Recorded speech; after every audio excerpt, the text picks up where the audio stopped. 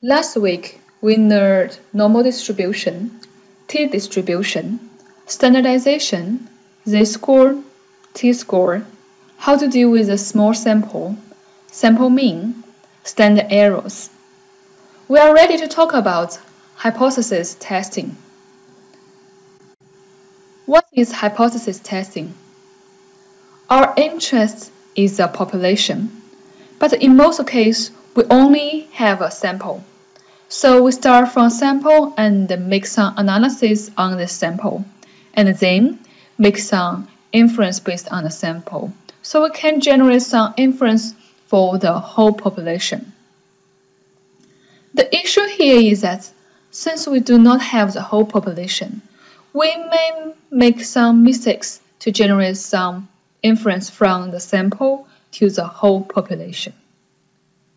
Statistics have the hypothesis testing, which creates some theory hypothesis. So we can test the theory and hypothesis, whether it's statistically correct, reliable or not. We are also interested in measure how significant our findings and our results. And furthermore, so we want to know what's the possible errors in the findings. So first thing we need to do is to set the hypothesis. So here we need to set two hypotheses. The first one we call it null hypothesis. Another one is alternative hypothesis.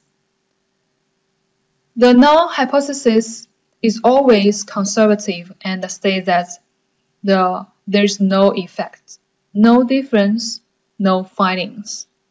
For example, we may say the sample mean is not different from the population mean. If we think there's no finding, the null hypothesis will state that there's no results, no finding. We have another hypothesis, we call it alternative hypothesis. It's an opposite of the null hypothesis. And in the previous example, so we will say, here we will say the sample mean is different from the population mean. Or we will say the sample mean is larger than the population mean, or the sample mean is smaller than the population mean. And in most cases, we will denote the null hypothesis is H0, alternative hypothesis H1.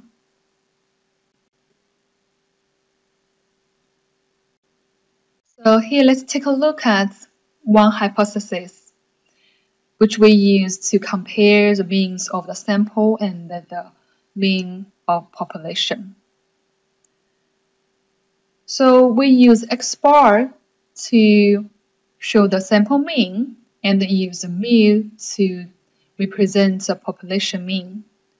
We want to test whether the sample mean is significantly different from the population mean. And in our case, we already know the sample mean and we know the population mean. We will say the null hypothesis.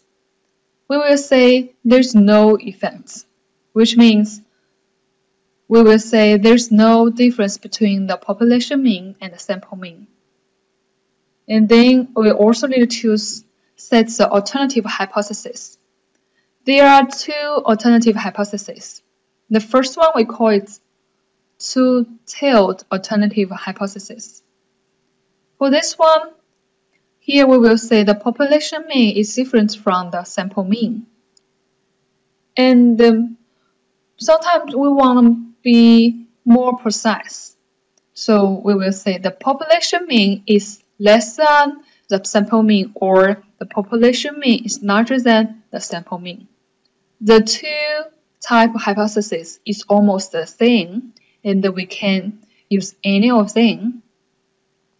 But the one-tiled alternative hypothesis is more precise.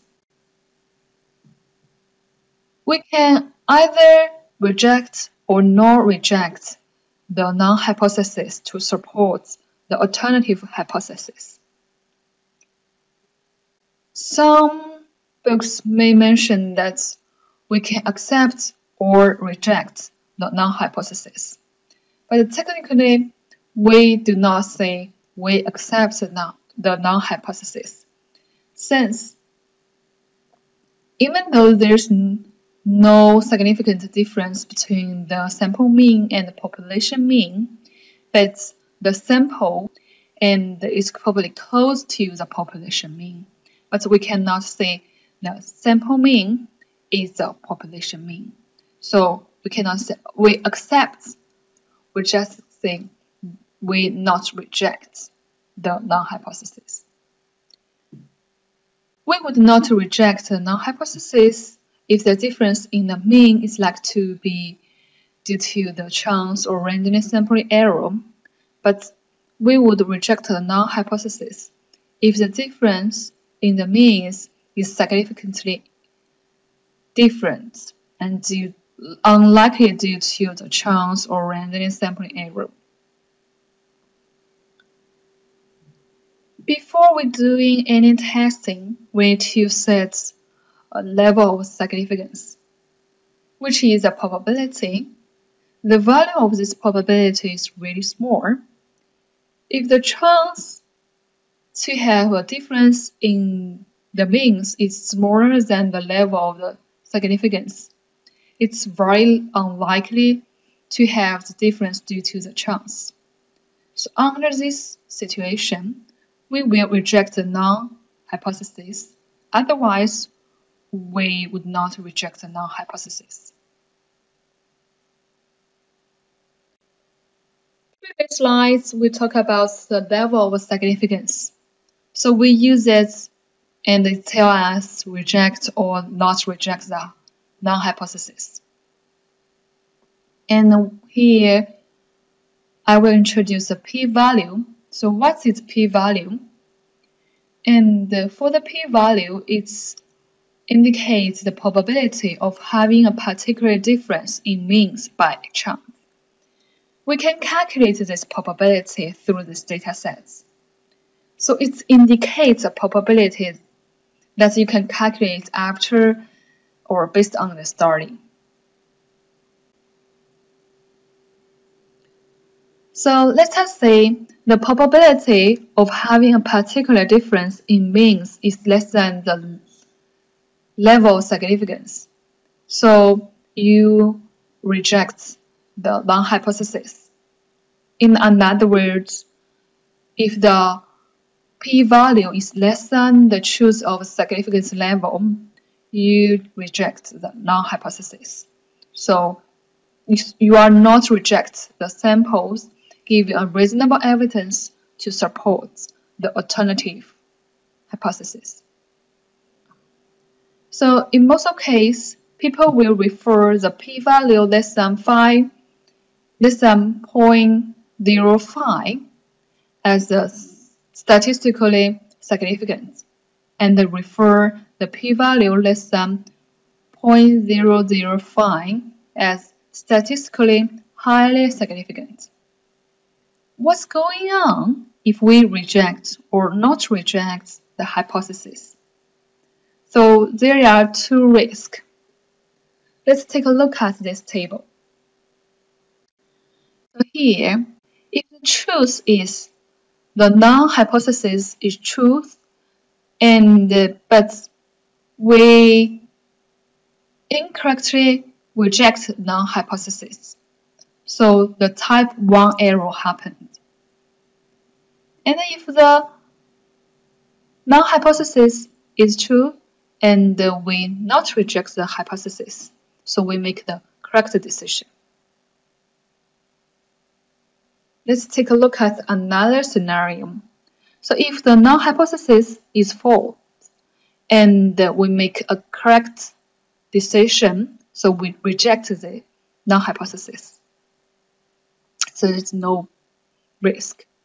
Otherwise, if the null hypothesis is false and we not reject the null hypothesis, so it's triggered the type 2 error. type 2 error, we call it false negative. Type 1 error, we call it false positive. So here, I introduced the two types of errors. Those two types of errors, they are opposite with each other. If we try to decrease one type of error, at the same time, we increase another type of error. So there are kind of trade-off between those two errors. Let's take a look at why this is happening. So as I mentioned before, if your p-value is less than the significance level, you will reject the null hypothesis. Okay? So here, if we set the level of significance is really small, like the 0.001, so it's less likely that our p-value is less than the significance level. So we will not reject the null hypothesis. Okay? So if the null hypothesis is true and it's fine, so we make the good decision. And so otherwise, if the null hypothesis is false, so it's increase the type 2 error, but we decrease the type 1 error. Okay? And on the other hand, let's think about if we make the level of significance a little bit larger, like the 0.05, so which means the p-value is more likely to less than the chosen significance level, and then you reject the null hypothesis. And so if the null hypothesis is true, so it's increased the probability of the type 1 error because you will reject the hypothesis. But if the hypothesis is false and it's decrease the type 2 error.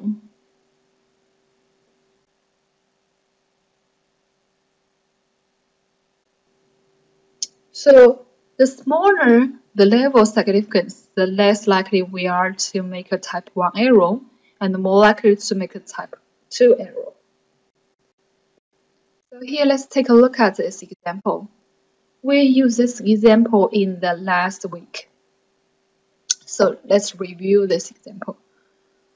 We have the company ABC. They believe that the average number of the monthly product return of the product X should be equal to 20. However, for the last 6 months, the average number of monthly product return was 25 with the standard deviation of 5. Our previous question is try to check how unusual is the number of the product average returns of the 25 in the last 6 months. So here we assume the company, the estimate of the having 20 product return each month on average is correct. So in the previous question, so we use because the sample size is less than 30, so we use a t distribution. We use a t-score here. So first we get the standard error, use the standard deviation. We have here is 5 divided by the number of the observation. So we got the standard deviation, sample standard deviation. And then we calculate the t-score, and we get a t-score is equal to the sample mean minus the population mean and divided by the sample standard deviation. So we got the t-score. And because the sample size is 6, so we have the degree of freedom equal to 5. Based on the statistical calculator, we find that we have around 97% of value lies below the 2.45 in the distribution with a 5 degree of freedom, and the 3% lies above the 2.45. Okay, So this is our previous example. Let's take a look at the current question. In this question, so it asks, is the sample average of the monthly product return of the 25 significantly higher than the assumed average of the 20 monthly product returns? Which means we try to see whether the sample mean equal to the population mean. Let's take a look at. First, we see the null hypothesis and the alternative hypothesis. So for the null hypothesis, we say the population mean is no difference. There's no difference between the population mean and the sample mean. And for the alternative hypothesis, because based on the content, we know the sample mean is 25, so it's larger than the population mean. So here we use the one-tailed alternative hypothesis. We say the population mean, we try to check the population mean, whether it is less than the sample mean. So because based on the previous question, we already calculate we find that the probability of getting the 6-month sample with average month return of 25 or higher is equal to 0.05. Therefore, the p-value is equal to 0.05. So, if we set here the level of significance is 0.05 and the p-value is equal to the 0.03, which is smaller than the significance level we set. So we will reject the null hypothesis. So we assume that the sample average of the 25 is significantly higher than the assumed average of population. But if we set the level of significance a little bit lower, so we say the 0.01, then the p-value is not smaller than the 0.01. So we cannot reject the null hypothesis. So we cannot assume that the average of 25 is higher than the assumed average of 20.